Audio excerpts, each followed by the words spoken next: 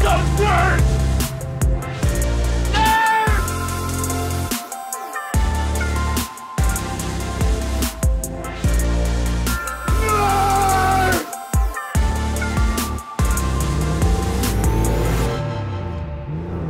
Here we are in a brand new episode of Bid Nerds. Thanks for hanging out, everyone. Welcome to the show, Bid Nerds, the daily show where we talk about the most interesting car of the day from all the automotive enthusiast auction sites.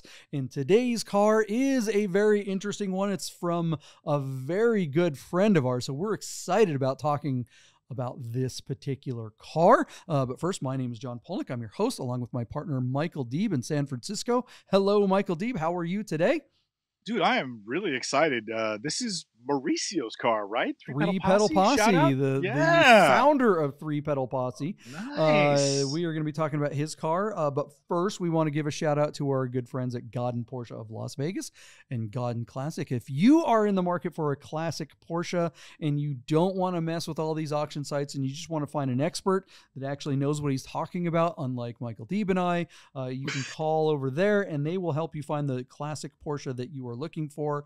They will get you hooked up. Give them a shout. All right, let's get Does that mean I used to be an expert because I used to work for Porsche? That is Classic? correct. And then you I started hanging out with me and you lost your expert credentials, bona fides, for sure. Hey, what we do on the show, if you guys are new to the channel, make sure you hit the subscribe, like, and notification button right now. We find the most interesting car of the day. We have a quick conversation about it. We make a prediction about what's going to happen with that car's auction, and then we reconcile the predictions with the results. So we will show you what actually happens with this car's auction at the end of the episode. So stick around all the way to the end. Michael Deeb, let's get right to this beautiful car. Look at my t-shirt. I just wanted to say my t-shirt and the tattoo, of course, Der Fascination. That is one of our sister channels. If you haven't been to that channel, check it out. This car that's ground zero for all this stuff, really. Yeah, that's where it all started, and this particular car was there. So let's talk about today's car. Look at this beautiful thing. Yeah, you know what's really cool is I had noticed the car. Of course, you knew the car was up. Our good friend Yuri sent you the car, sent us the car, and it's like, "Did you see this with the fascination sticker in the window?" And of course, it turns out it's Mauricio's car from Three Pedal Posse.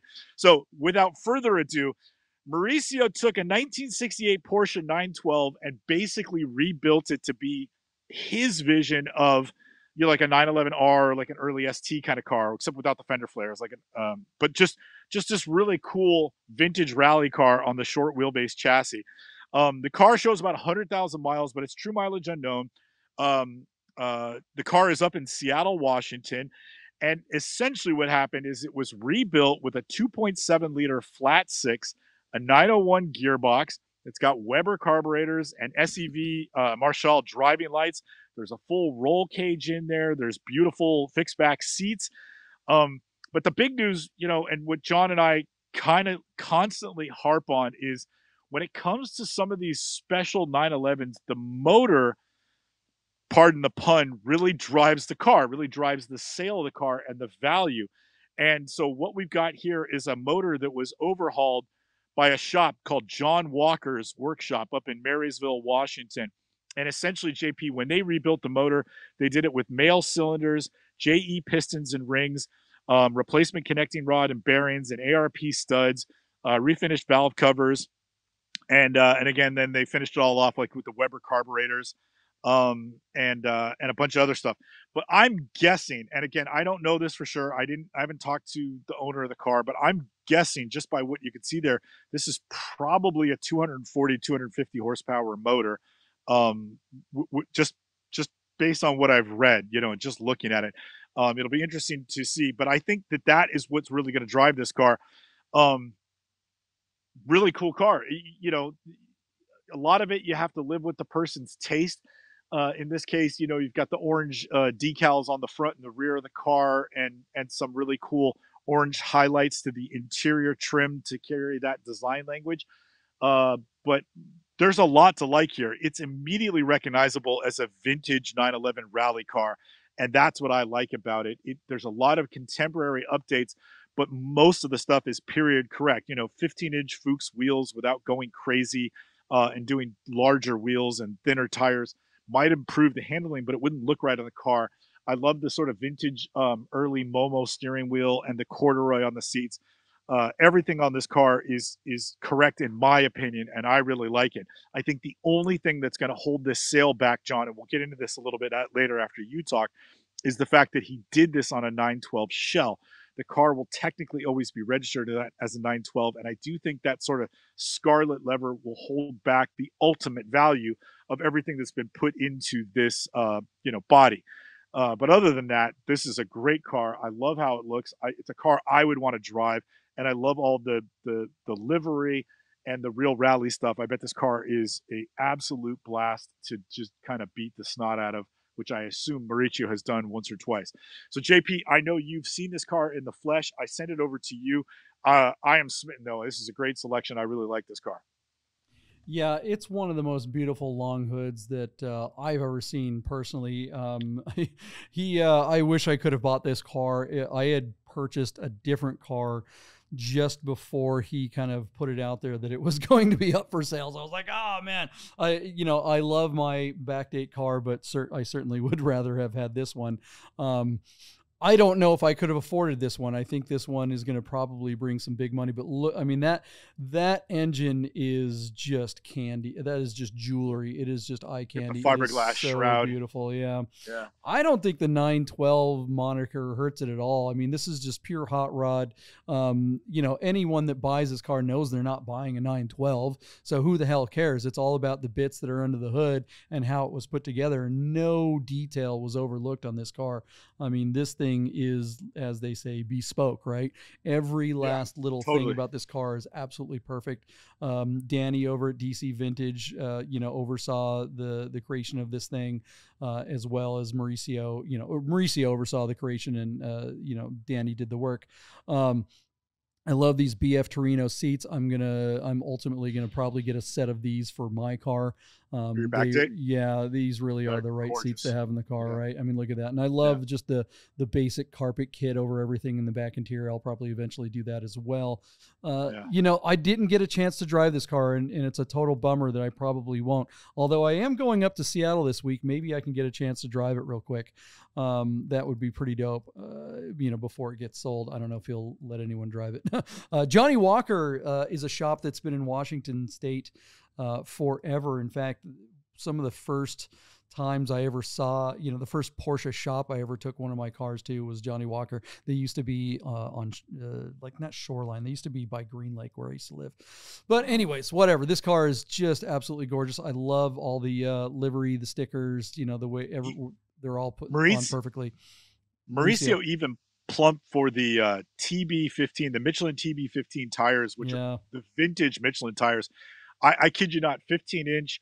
I bet you he paid like $1,500 for those tires. I mean, or even close to $2,000. Those tires are a fortune, but they are practically an R compound tire, just in a vintage profile. They're really cool, and most people won't go the distance to pay that kind of money for the tires. But it's that kind of detail that went into it. There's like a roll hoop, and the harnesses are period correct.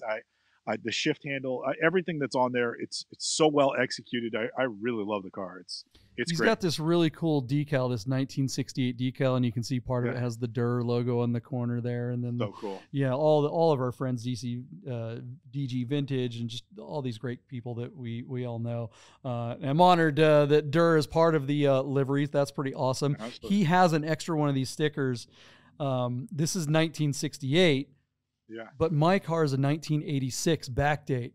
I was thinking about trying to get this exact same sticker and just reverse the 8 and the 6. Yeah. Just have him print another one for you. Badass on the corner of my car. Do it.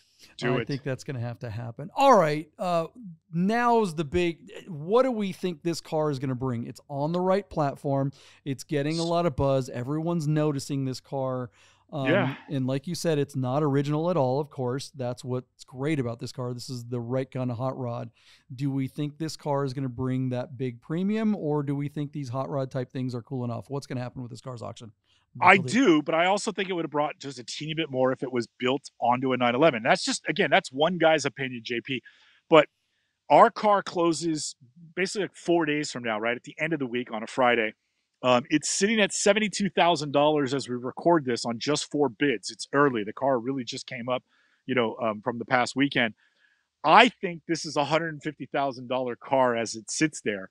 But the fact that it's a 912 and it's going to be registered as a 912, I think there's a 10% hit for that. So if you take $15,000 off of my $150,000 valuation for that build, then I think this car transacts at $135,000.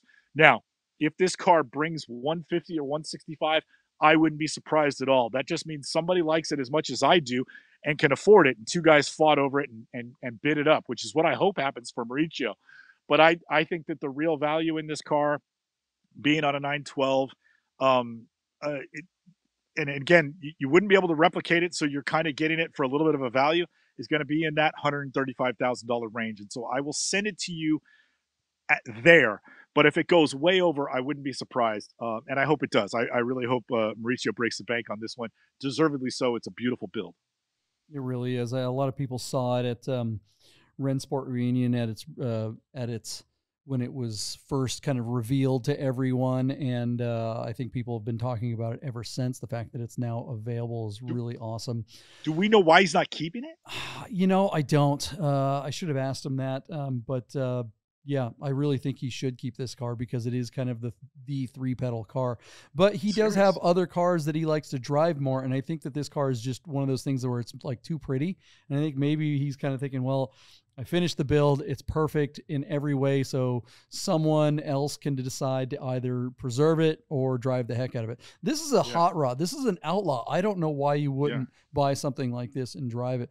That's why I don't really think it, the car that it was built on really matters, because it should be driven, right? And it's like, okay, a 68 911 that's in, I don't know, whatever. This is an outlaw. If it were a stock situation, it's a different story, but I don't know. I'm going to go over, I'm batting for my buddy. You said what, 135? Yeah, but I think it's worth 150, if not more. Yeah, I don't know what else you get for 150 that's this nice. That's this awesome. Mauricio, if you want to change your mind, and I will give you my backdate car, and I don't know, maybe I'll throw in a 964 or something like that. This car is that nice. Twofer. Get a twofer. I'm going to say, you said 135. What did I say? Or I'm going to say, you didn't. What's that? I didn't yet. I'm going to say 145. I'm going to say people will come out of the woodwork for this one, and I really, really, really hope they do. And I totally respect that bid. I think that makes a lot of sense too. So it wouldn't surprise me, but I just wonder if the 912 thing isn't just a hang up for somebody going, I'm going to spend 6 figures on a not 912. But anyway, whatever. I digress. We'll see what happens, and I hope I'm wrong and this thing brings 150 or more. It'll be really cool to see. What do you guys think? Now is the time to plug your number in the comments below. See if you're better at predicting the auction results than either myself or my partner, Michael Deeb. And then we're going to fire up the future machine, and we're going to find out what happens with Mauricio's car right after this. Hey guys, I got to tell you about our friends Godden Porsche of Las Vegas and Godden Classic. If you're looking for a new Porsche or a classic, you got to call our friend Steve at Godden, this guy. 1989 linen gray metallic G50 cab. Is that going to be for sale? It is going to be for sale. The car only has 65,000 miles. Save yourself the hassle of screwing around with all the auctions like we always talk about, and just talk to Steve. He'll find you the classic Porsche you're looking for. Godden Porsche of Las Vegas. If you love watching car videos on YouTube, you got to check out my channel, The Rami Show. Oh, this car! I am driving a 2020 Lamborghini SVJ. This car, watch this.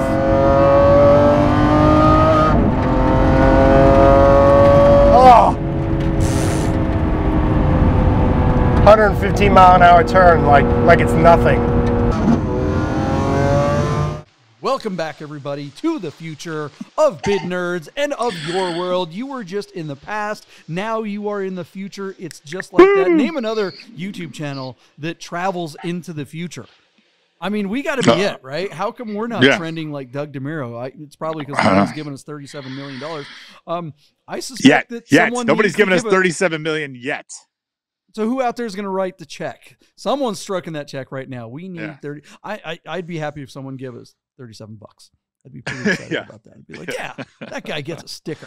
All right, guys, we are in the future. We are.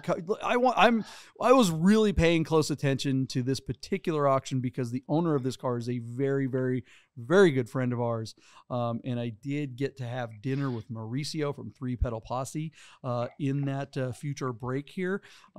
So before we talk about that, Michael Deeb, why don't you tell us about the results of this? Probably, I'm going to say it's the nicest 912 I've ever seen in my entire life. And likely ever will.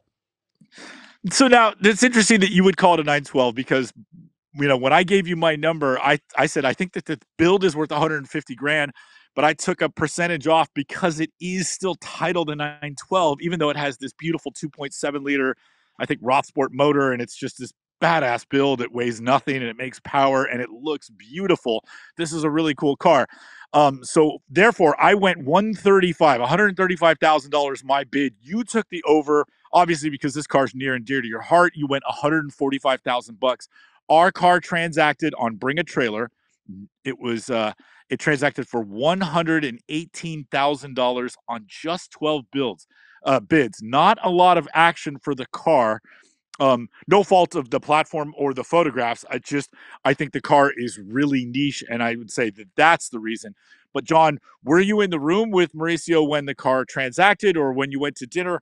You know, what did you think of the number, and what did he think about the number? Can you share that with us? Because, you know, obviously, when you look at the build, you could not duplicate this car today for anywhere near the number that it transacted for. So I feel like the buyer of the car really won out here.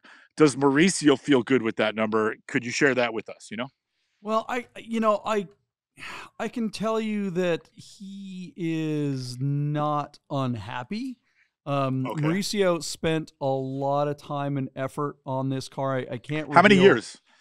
You know, I think it was 5 or something. I wow, honestly, yeah. I mean, he had this car for a long time, and he spent, you know, the thing that not just the money that he spent on the car, but the attention that he paid towards the details. Every last sticker and, you know, the placement and the design and the colorway and all the mechanical stuff that was done to this car. This car, look, here it is. Porsche people, Porsche collectors are stupid.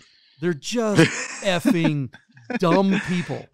I'm one. Anyone that would look at this car and go, I'm not going to spend the money because it has a 1.2 instead of a 1.1 on the back is a complete moron. How many times have we seen? And I really mean that. You are stupid if you didn't want this car because of the fact that it said 1.2 on the back. How many times have we seen, like, you know, those first gen Boxers that were numbered and said Spider on them, you know, in RS Spider, and it was just, there was nothing about that car that made it any different from the original car, but it just had a number plate on it, and that, you know, there's no additional performance, there's no additional suspension, nothing. Pay a premium. They paid a premium for numbers, for badges. You know, how many? What is it? The 991.1 special edition just had some different, you know, seat patterns and no additional horsepower or anything like that. Just no performance difference. What is the difference between a 912 and a 911? It's the engine and the suspension and maybe a couple of gauges, right? Well, all those things have been updated to things that are better than a 911. This car is a 911. The only thing that is 912 about it, the only thing that's left about it that it's a 912 is the number on the title.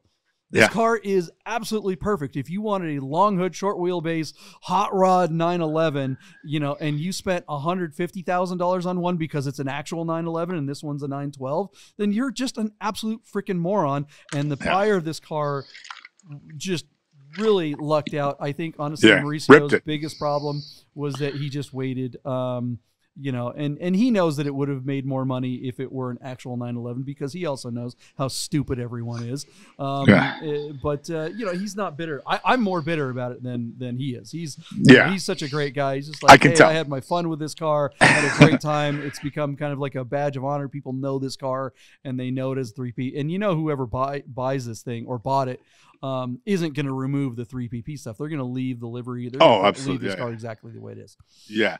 Quick question: how long ago did Mauricio finish the car? And did he get out? But like, has he had it for a year? Has he gone out and driven it in a couple of rallies and some? Yeah, like, this car was at Rennsport Reunion. This car was at Rennsport Reunion. That was the debut for this car in 2018. Cool. So he's had it for he's had it on the road for years, really. Good. Yeah, okay, yeah. good. So because I don't know the car. You know?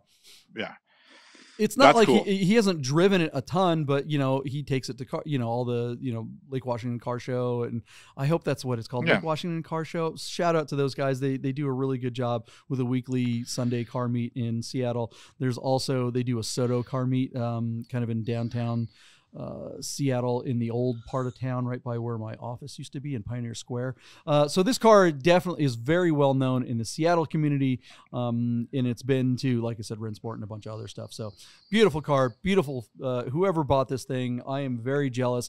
I bought my backdate car just before well, I bought my backdate car, drove it to Seattle, and Mauricio says to me, "Oh, I didn't know you were looking for a long hood. I would have sold you mine." And he's like, "Oh, man, damn it." But there it is. I'm quite happy with my car. What do you guys think of the results of this amazing 912? Do you think that Porsche people are just as stupid as I think they are, and that, you know, having any, jeez. 912 folks. Put it in the comments below. Let us know what you think of the results. And John, just because I like to poke the bear, what angers you more, cabraphobes or 912-ophobes? Boy, at this point, that's a very good question. I'm still, you know, it's 2023. People, don't be a cabriophobe and don't be a 912-phobe.